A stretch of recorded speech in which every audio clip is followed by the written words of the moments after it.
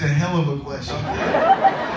What's your favorite video game? I have to pick it. I know it's basic, and I know it's very recent, and the purists are kind of gonna roll their eyes, but it is Breath of the Wild. Yeah!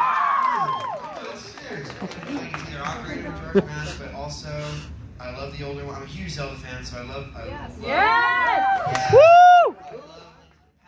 I love.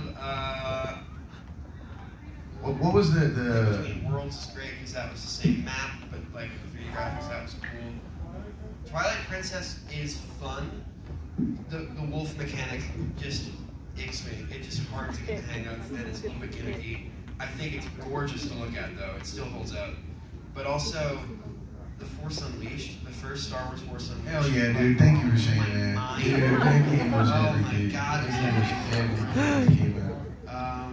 There's also like bad games that I like that were just fully nostalgia based. You know what I mean? Yeah. You know what game is awesome?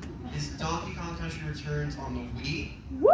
Dude, On the Wii, that music.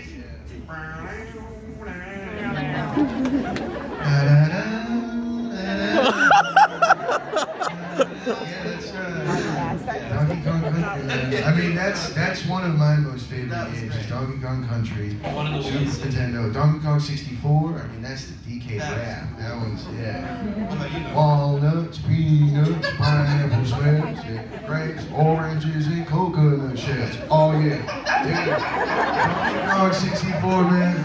I'll never forget, man.